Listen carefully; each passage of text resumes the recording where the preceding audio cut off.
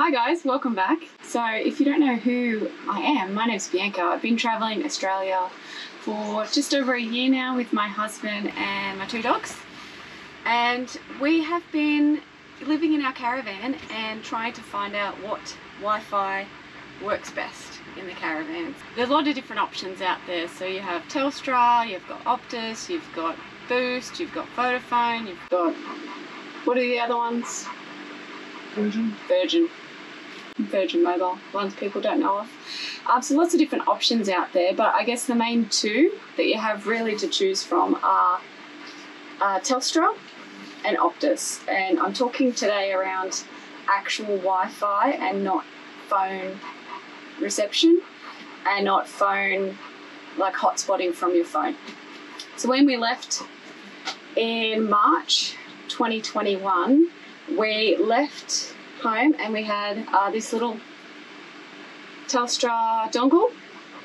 It's just a 4G dongle, about $100, $120, and we had it with a prepaid SIM in it, and we thought like this will be good enough. We can hotspot from our phone, and then when we need internet we can just turn this one off and use it. Obviously we upload videos to YouTube, so we have a little bit more of an internet requirement than most. And this worked fine. It worked fine, and then some things changed for us, and I started working remotely, and we had more devices connected to the system. So we needed something else that was kind of like a permanent Wi-Fi solution in the caravan that we could connect multiple devices to. So what I opted with was this one to start with, which is the RV Wi-Fi. And this device, I chose this one because you can insert both a Telstra or an Optus SIM into this one. And I chose this one because it came with this external antenna that you put on top of the caravan. I'm going to go through and do some speed testing, but we did end up moving from this one into a Nighthawk Netgear. So this one, we purchased it outright from Telstra, and I've tried to get it unlocked, and I'm not sure if it's actually been unlocked now, if we can put Optus and Telstra in it, but we can give that a go. But we opted to go with this one. This one's on a 5G network, and this one is on a 4G network. We've also had some troubles when we've been travelling around as to getting Optus or having Telstra. So some places we've been have only had Telstra reception, and some places we've been have only had Optus reception. So we needed the Optus as well. And yeah, so we've been trying to flick between both, is it Optus or is it Telstra. So I've also got this little Optus dongle, and what I wanted to do today is just go through each one of them in more detail and do a speed test on each one of them for you, so you can get a view yourself which device you would want to go through when you're setting up your caravan.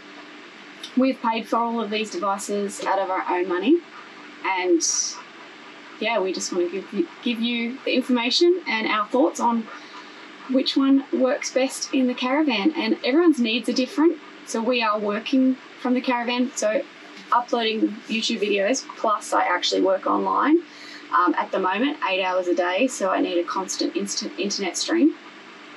But if you're just traveling in your caravan and you just want to watch Netflix or check an email or check Facebook, your needs will be a little bit different to that. So let's start. This Telstra dongle, little 4G dongle. I think they've got a newer model out there at the moment, but this is what I've got now. So what I'm going to do is pull up my phone, connect my phone to this device, and I'll do a screen recording for you. And I'm just going to go into the Telstra app to do the speed test for you. Okay, so I'm now recording on my phone. I'm in the speed test in Telstra, and I'm just going to run this speed test for you. Currently we are located in Margret River, so we're basically in town, in the centre of Margret River, so we should have fairly good coverage here.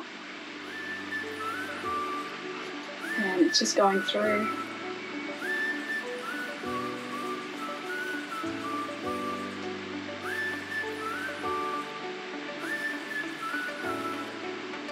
Okay, so we have, with our Telstra dongle at the moment, nearly 17 megabytes per second for download, and upload speed is 18 megabytes per second. So I guess for context, anything above like 10 I think is quite good internet speeds for downloads. You're definitely going to be able to watch Netflix, you're going to be able to stream, you can make video calls and that type of stuff. So anything above 10 is quite good.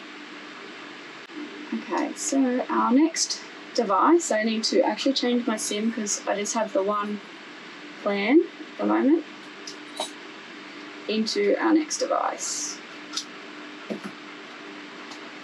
So the next one I'm going to try is RV Wi-Fi. So the RV Wi-Fi I might test on 3 different options. So we have these little antennas that come with the device. We have an external antenna here that you can pay to come with the device, and then there's a high gain antenna that you can also get separately. So we'll test with the 3 different antennas, and I just need to plug it in.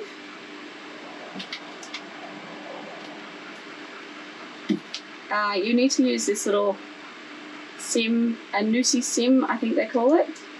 Put my SIM in, plug my SIM into the actual device here, and you need to make sure that the power is not on when you plug the SIM in, because if you're changing between Optus or Telstra, it needs to reset, so you'll need to plug the power. Is that turned on up there? Okay, so we have lights, and it'll go through and do its thing before I can connect to it. So I've got my RV Wi-Fi connected. I'll go back to the Telstra app, and I'll now run another speed test on this one.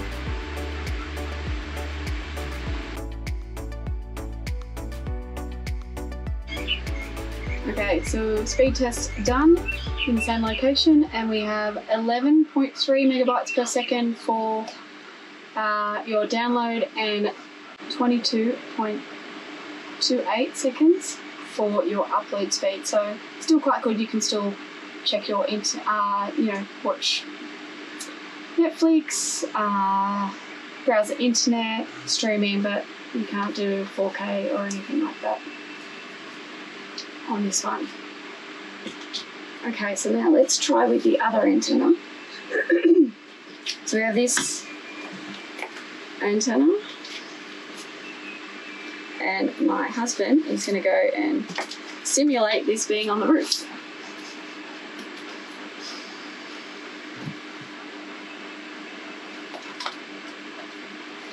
I have that piece. Plug my bits in. So we've got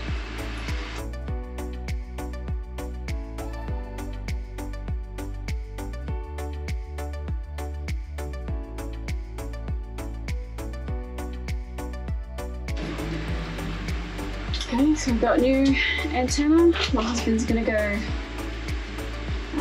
hold that and simulate it onto the roof. Does that reach?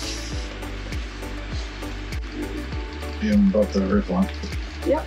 And running a speed test now. So number 2 for the RV Wi-Fi.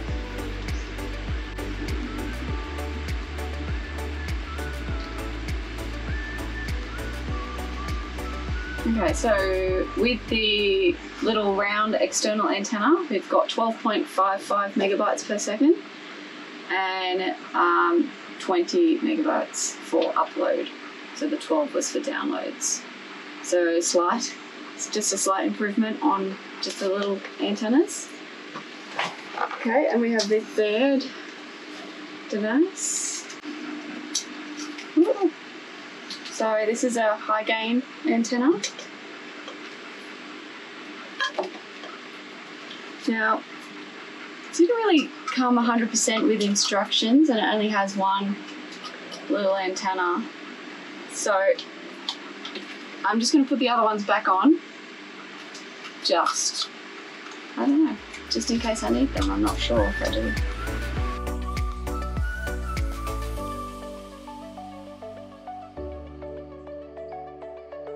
This one, I'm just double check I'm still connected. Yeah.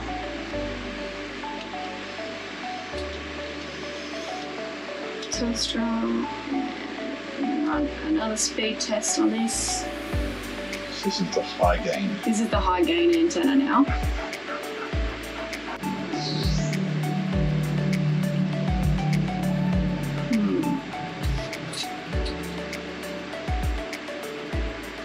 Okay, so we've got 8.42 megabytes per second at the moment for downloads and 25.97 for uploads. So that is not looking very good. Let me just double check. Let's take these ones out and see if that makes a difference.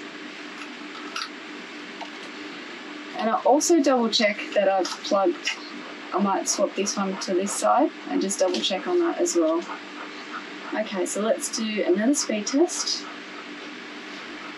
So number 2 with the high gain antenna.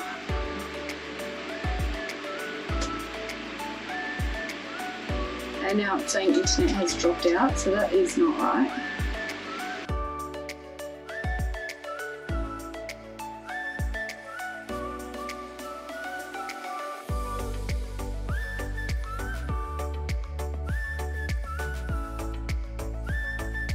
Okay, let's try it again. Okay.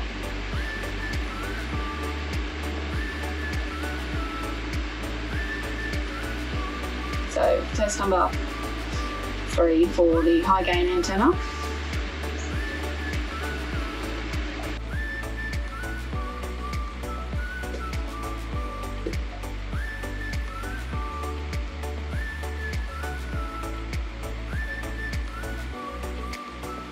We've got 11.44 megabytes per second download speed and 19.56 megabytes per second for upload speeds.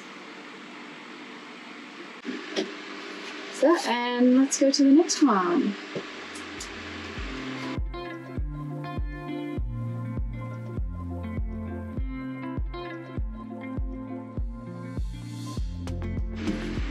So SIM card just goes in the back here, in the back of this Netgear. Actually, I'll just say one thing about the RV Wi-Fi is it has to be connected to power. So it doesn't have a battery of itself. It has to be connected to power all the time, and it has like some screws in there so you can fix it to the wall of your Caravan. Whereas this, I think, has a battery life of like 4 or 5 hours just by itself before you need to plug it in. So if you do need to maybe take it with you in the car or go away from the Caravan, you can use that. And the RV Wi-Fi, I think it has about a 10 metre to 20 metre radius from the Caravan that you can still connect to it.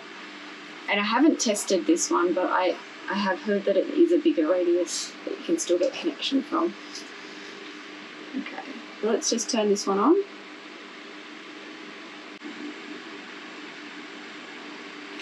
Okay, so now connected to this is a Netgear Nighthawk 5, I believe. I'll put all the details down below. So I think it's the newest. I only bought that probably about 2 months ago. Let's now do a speed test on our Nighthawk.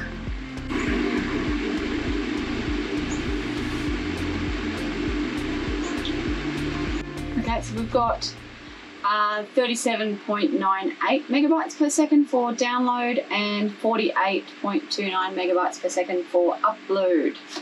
So pretty good for just the device on its own without an external antenna. We have purchased an external antenna for this. The external antenna that we purchased, but I have not used yet, so I'm not going to talk about too much in this video, is this pointing. It's a MIMO 5G external antenna. We need to figure out how we're going to mount it.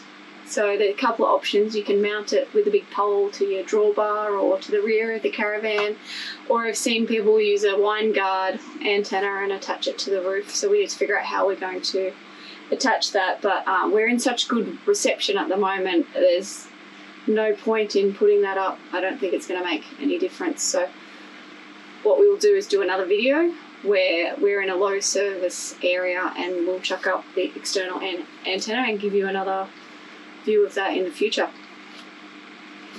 So that's Telstra. Now let's go on to Optus. Okay, so I have the first up is our little Optus $100 4G dongle that you can just pick up in any of the Optus shops. Okay, let's connect to that one and get a speed test going.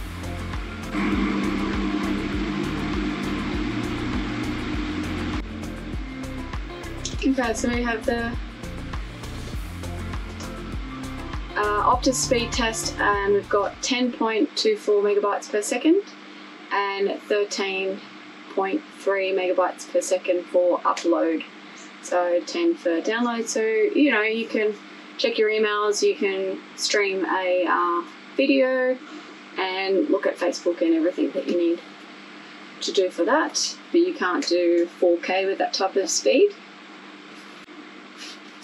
Okay, so we're going to chuck it over. I'll grab the Optus SIM and now put it into the RV Wi-Fi for you.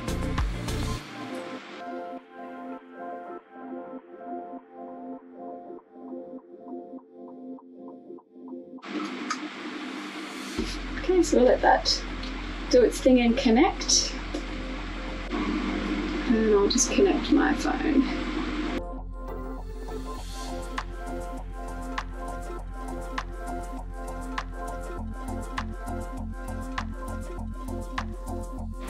Okay, so we've got 10.66 megabytes per second download speed and 17 megabytes per second upload speed. So you're getting about the same in this device as you were in this device, just on these little antennas. But if we now go and attach our high gain antenna, I'll get my husband to go put that out.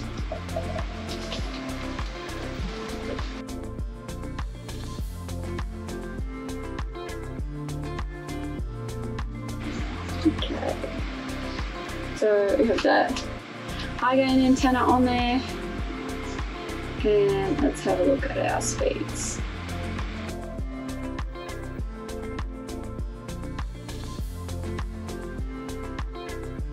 Okay, so we got 15 megabytes per second for download and 20 megabytes per second for upload using the high gain antenna and the RV Wi-Fi device. Okay, so I haven't tried this yet. I did send a request to Telstra to unlink the Netgear device from them because I paid for it outright. So I'm just going to give it a go and see if I can connect Optus through here. So it's a little feely changing the SIM cards over in this device. Like, it's very easy to change them over in this one. Let's see what we get. So I am now connected, I think, to Optus. Let's just do a speed test and see if we are connected to Optus. So definitely this is the Telstra SIM that I've taken out, so it's definitely not Telstra connection right now. Okay, so yes, Optus is connected now to the Nighthawk, and I have 59.05 megabytes per second in Optus data download speeds and 37.49 megabytes per second in upload speeds, and this is on Optus in the Netgear Nighthawk 5, which has been unlocked. So excellent for everything that you'd need it to do, which is great. Like, I hadn't tested that before, so I'm really really happy with that result there. So I guess in summary, which device would I choose for what situation? So there's lots of different reasons and different needs of everybody that's travelling in a caravan. You have people who just go for a holiday, people who are doing a big lap, people who are travelling full-time and just live in their caravan, and then you also have people who are working remotely from their caravan. So there's a couple of different options of people. So I would say if you are just travelling in your caravan infrequently, just on a basis here and there that you might need to get some internet, I think probably my first option would be just to hotspot from your phone if you can. It's going to be the cheapest option for you. You already have a phone plan. With phone plans, Telstra is probably the way to go. You can also use Boost Mobile, has the same coverage as Telstra, and they're just covered everywhere throughout Australia, and they have the most coverage. So they're not everywhere. We have had places where you can only get Optus, or places where we have gone and the Optus reception on internet is just better than the Telstra one, even though you're in a bigger town. But yeah, I think the first option would be just hotspot from your phone and see how you go. If you want something a little bit more, because these tend to pick up just slightly a bit better signal from a standard phone, unless you have like a 5G phone. But if you've got a 4G phone, sometimes these pick up a little bit better internet. $100 dongle, you know, a prepaid SIM, or you can get a yearly prepaid SIM if you want for a couple $100, which gives you like 100 or so gigs of data. And if you're only randomly using it, that would be good. These are portable. You can, if you are just with the car away from the caravan, like, great option. If you already have this device, or you want something that is permanently installed into your caravan, has a permanent power source, and is easy to switch between providers, you know, RV Wi-Fi is a good device, provided you have an external antenna. So I wouldn't recommend just buying this device on its own. If you are going to work from the caravan and you need a constant source of internet that is reliable and will give you a better coverage than most devices, I would say the Netgear Nighthawk 5 is your option. Buy it outright, don't buy it on a plan, and then if you can get it unlocked, you have the option of putting both Telstra and Optus into this device. You can also then buy the external antenna to boost this even further. So you could see just the device by itself has a pretty good signal received to it, and then if you need to boost it even further when you're off-grid, or, you know, beach camping or something like that, then that would be the option for me. Now, we have the antenna. We haven't tested it yet, so we'll do another video in the future on just boosting the signal that we get from here. Comparison, we'll do speed tests on what does this receive, and then what did it receive with the antenna put up. Now, by all means, I am not an expert in anything in antennas, anything Wi-Fi or technology based, anything like this. I am experienced traveller who has had a lot of frustrations about trying to connect to the internet, and you know, some of those came from just trying to upload a video to YouTube, or actually then starting to work remotely from the caravan and needing to have a consistent internet source for 8 hours a day whilst I'm on Zoom calls or accessing remote systems and shared drives, etc. So needing to have that solid internet coverage. I've gone through lots of frustrations.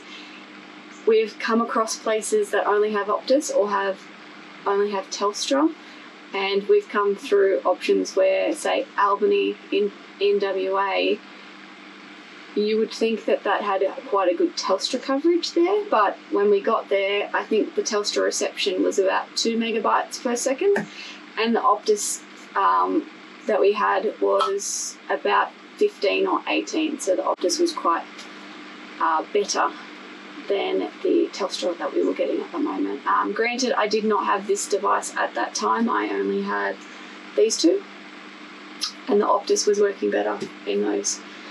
So we have a lot of episodes already on our channel if you want to go check them out if you haven't seen us already. We have been travelling Australia for just on a year now, so there is heaps of good stuff out there to go watch. Lots of stuff about travelling with the dogs and working on the road, so feel free to go watch them. I'll leave some in the end cards for you to click on if you want to. And thank you. And yeah, thank you for sticking around watching. Please leave any comments in the comments that you want me to go and address further, and have a great day. Thanks for watching.